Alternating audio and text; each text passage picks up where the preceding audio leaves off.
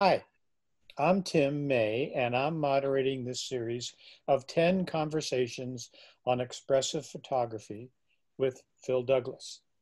Phil understands the nature of expressive photography as well as anyone I know. For 35 years, he directed the Douglis visual workshops, and he helped more than 10,000 communications professionals make and use photographs to express ideas, tell stories, and convey meaning. Phil says he's learned a great deal from those workshop participants over the years, and he also enjoys learning from the tens of thousands of images he's made in more than 60 countries. I first met Phil at Santa Fe workshops in 2004, and we went on to photograph together across North America, as well as in Europe, Asia, Africa, and South America. Both Phil and I have displayed our images on various photographic websites, and Phil has put together a 5,000 image cyberbook on expressive photography at pbase.com. You can find the link to that cyberbook in the notes below. It has drawn more than 10 million visitors since he started in 2003. They have left more than 12,000 comments under his pictures, and Phil has answered each one of them.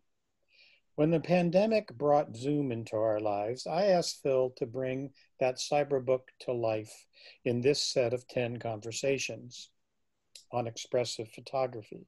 And now he has. Enjoy.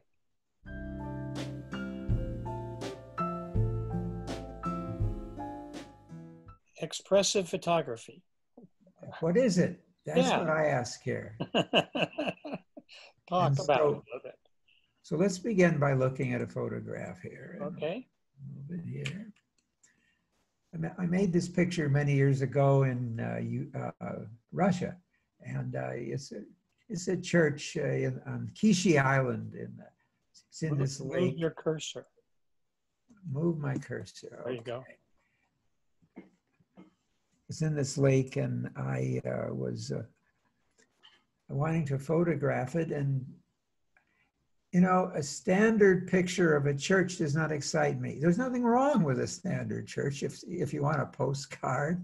But my feeling was, this is a memory for me. This is an idea. There's something beyond the appearance of this church that's important. So I say to myself, what is it? And I start looking not at the church, but around the church. And I notice these clouds like fingers coming down from the sky. And they had a sense of mystery to them. And to me, the Russian Orthodox Church speaks of mystery. I don't know anything about this religion. And it's a mysterious entity, and it is evoked or expressed in this image. Shall we move to the next one? This one was in Croatia. It was a park called Plivici Lake State Park and National Park. And I walked down to the lake, and I saw these fish in the water, very clear water, and I saw ducks on the surface, and I noticed that the fish weren't congregating underneath the duck itself. They kept their space, social distancing, right? And this again expressed an idea to me that these are separate species, and while they depend on each other for many things, for example, the ducks will feed on things they find down in the water, and many times they'll distribute it inadvertently to the fish. What do you think of this, Tim? I love the circularity of it. The color gets to me too. I love the watercolor so much. We think of water as blue. That's not blue. No, it's not. Well, it is kind of here. Right. There. It's interesting. As the light moves to it, the angle of the camera obviously creates that difference. I would think. I would think so too. Remember this trip? You and I were together in Havana, Cuba, and we were photographing in the Colombo Cemetery, and there was a lot of corrosion, a lot of pollution, and the monuments, the mausoleums were very, very physically unattractive. They were corroded and like death itself, I guess. And I made this image and converted it to black and white because I wanted to suck all the life out of it. And I moved from side to side. And as I moved from side to side, the sculpture of the woman seemed to move as well, so that now she's half hidden. You can see that the line runs right down her face. And that to me expressed grief. She doesn't want to be seen. Or perhaps it expressed she's leaving us. Maybe this is a sculpture of the deceased and she's departing.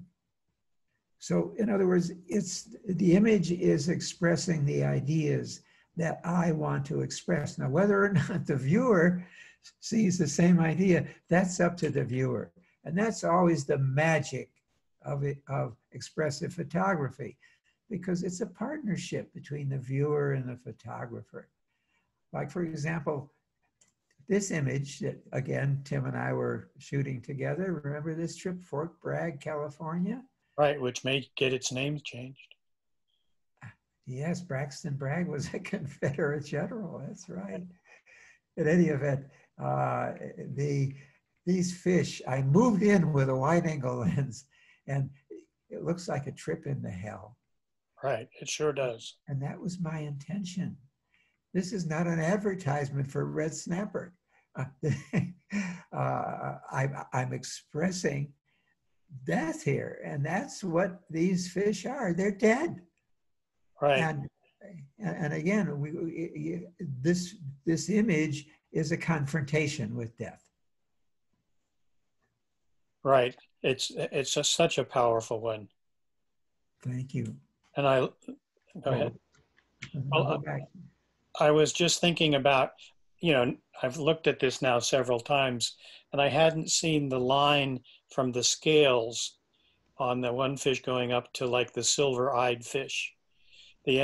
Down right at the end, there's the highlight of lines along the edge. Anyway, it doesn't matter. It leads to that silver eye, the biggest eye up there in the middle. This here. No, down, up, up, Here. up, up, up, up, Up. up. There's like a silver eye.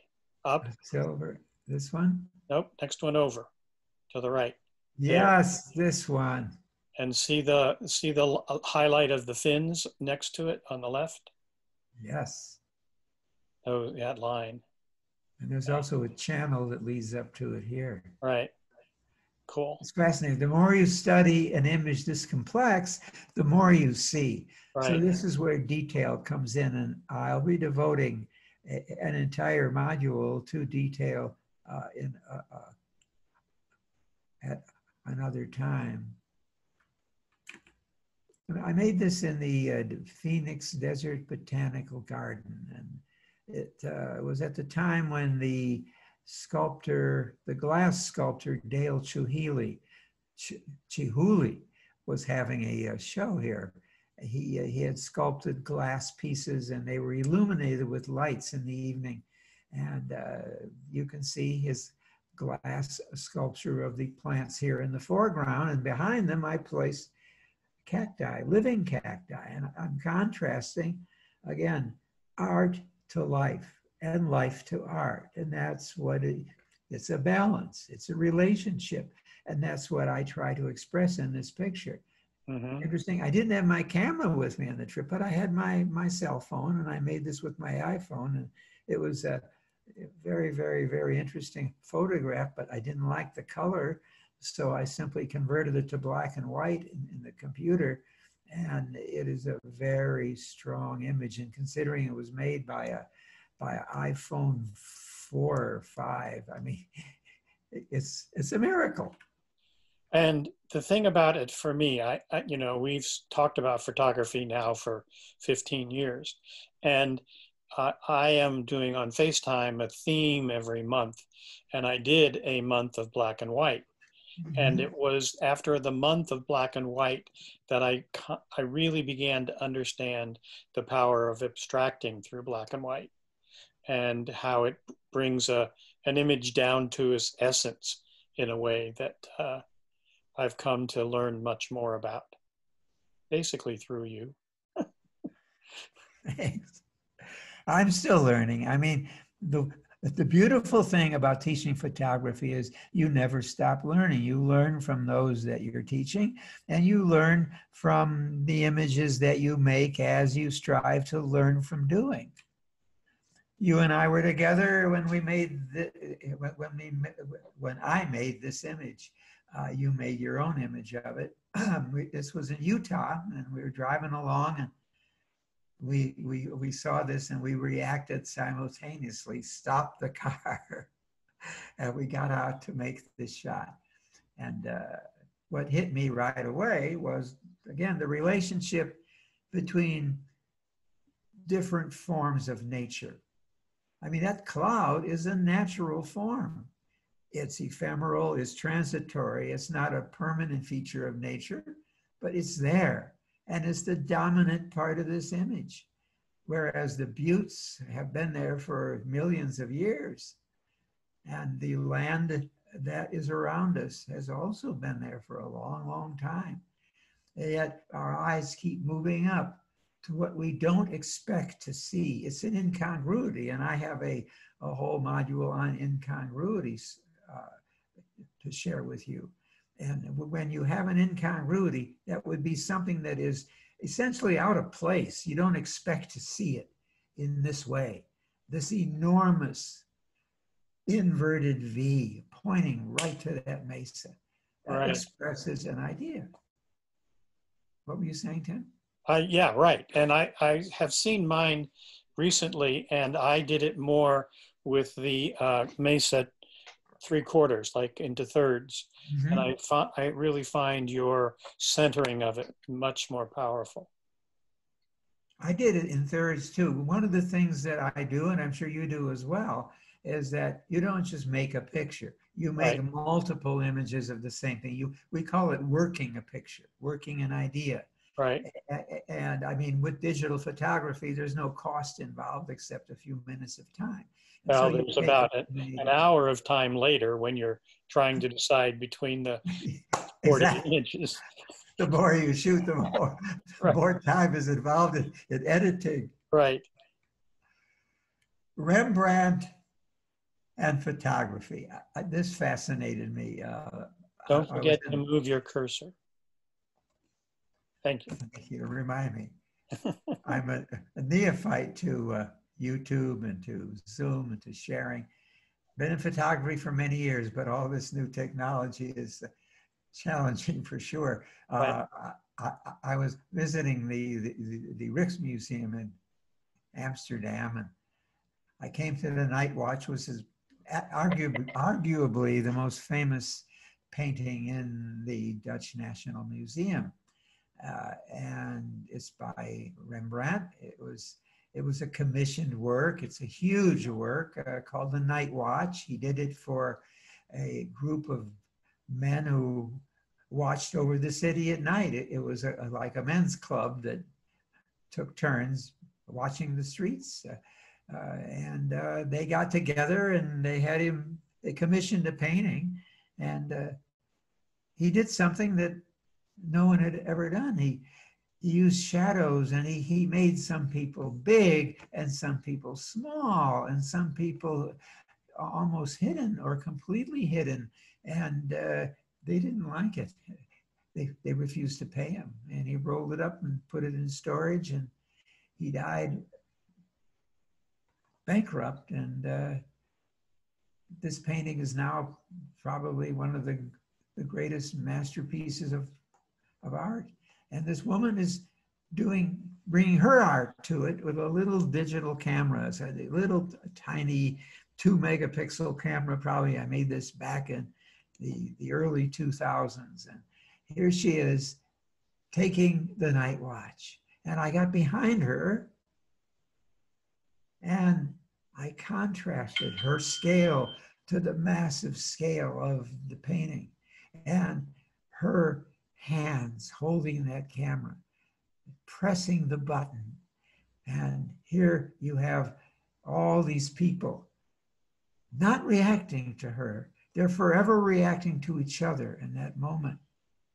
And I turned it into black and white, which by removing the color made it far more abstract and allowed the red shirt or the green shirted woman to meld, to merge into the painting.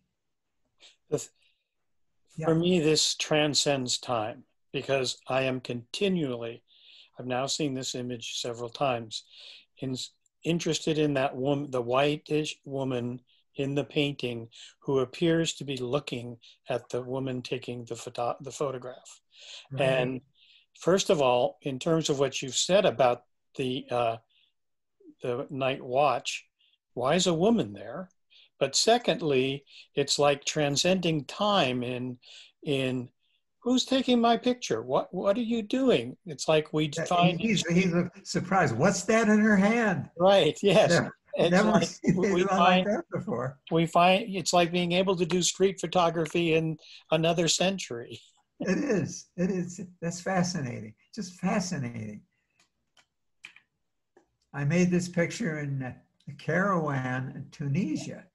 And it was it's a holy city, and it's full of mosques, and it's beautiful. And I went out one early morning and walked the streets of the neighborhoods and found this man standing with a bike talking to another man. And I realized that I had a streetscape image, or if you want to call it a landscape, I guess it's also a landscape, because it gives you a sense of place. It gives you layers. There are different layers of meaning here. You've got it has rained, and you've got the wet channel of puddles leading to this man. This arch has been here for some time, connecting like a bridge across the street. Why would they build an arch there? Well, it probably delineates a border of some kind. You're leaving this person or this political or this royal area, and you're entering in the area of the mosque. And I believe that this is a mosque here, and this large yellow wall is probably a part of that mosque. And so this is probably the entrance to the mosque's area.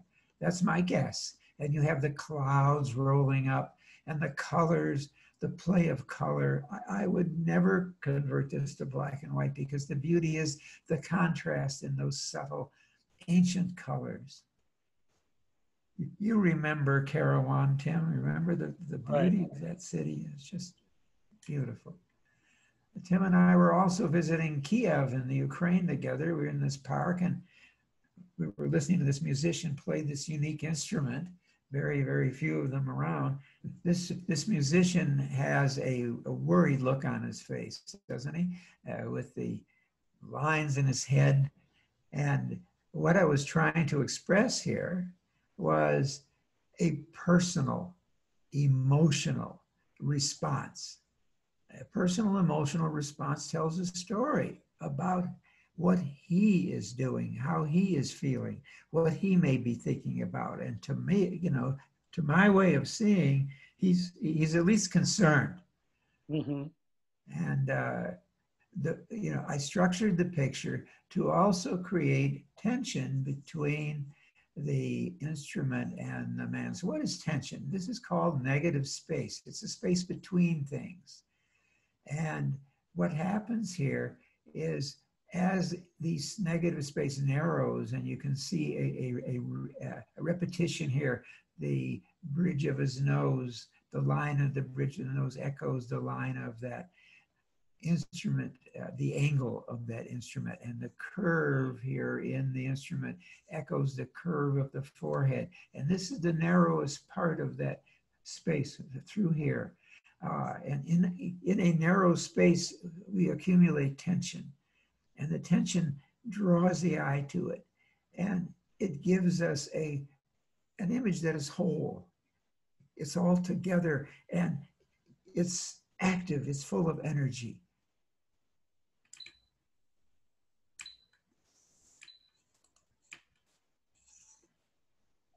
We were together here too, Tim, weren't we? In San Francisco, Chinatown. And I made this photograph of a woman walking past a mural. And again, I was photographing the mural before the woman arrived.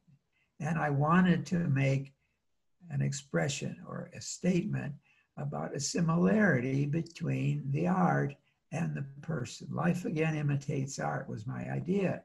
And this woman came down the street, and she was looking down the whole way. She wasn't looking up. And when you look down, there's a natural curve here, and there's a curve here in the head of this giant bird.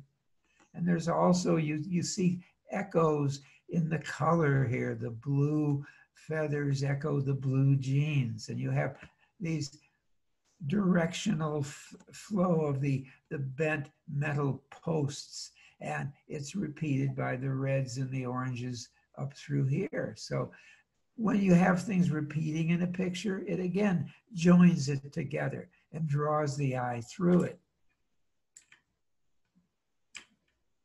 This is a Bengal tiger at dawn in India, in the Banhavgarh National Park. And I'm on the back of an elephant.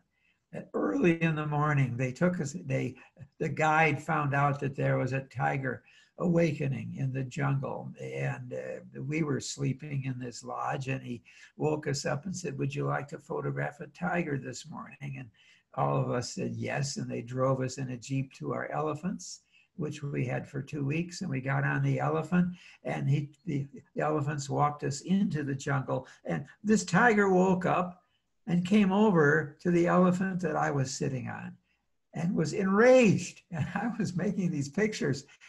Later on, I was frightened, but during the process, you realize that you're making photographs, and when you make photographs, you sometimes feel invulnerable, don't you? It was a great memory in retrospect, but when I realized how close I was to those jaws and those teeth, this expresses fury. Fury is an emotional response. We can be furious, but a tiger's fury is far more graphic. And this is my final image for this module. It's my most recent image. I made it with you, Tim, during a visit here to Phoenix a few weeks before a few days before the coronavirus shut life down for all of us. And ever since I made this picture, I've been getting people commenting on, saying that it represents, it symbolizes, it's a metaphor for the virus itself, because it's thorny and spiky, and it's reaching for this storm, and the storm is menacing, and it's a dynamic photograph of an idea, of a threat, and a response to that threat. And it is the kind of picture that wouldn't mean what it means if we hadn't gone through what we just went through. I never had that in mind when we made this picture, Tim. We didn't even know from coronaviruses or COVID-19, did we, when we made this picture? Well, we were starting to get aware of it, but yeah. It was bad in China, and it was bad in Washington, I remember. But a few days after you left, everything was shut down. And this was a photograph we made because you looked out the window and you said, "Look at those clouds. Where can we go?" And I said, "Well, the Sonoran McDowell Mountain Preserve is not far from my house." And we went there and we made pictures there. And this is the one that I felt was my strongest. And it is a good example of expressive photography. The the angle, the low angle, the thrust of the cacti's arms, and the replication, how the cacti's arms imitate or replicate the flow of the clouds, the rhythm of the clouds. And is it an accident? Is it luck? No, these things happen all the time, but we as photographers have to be observant and make that connection. And so expressive photography is all about making connections. And that's where I'll leave you until we begin our series. This was the intro. We will begin the series with a look at the nature of abstraction, which is the first of the three principles that really govern expressive photography. And Cool. anything to add, Tim, before we wrap it up? No, I was going to ask what's next, and you've answered that question. Essentially, I look forward to the adventure and the information.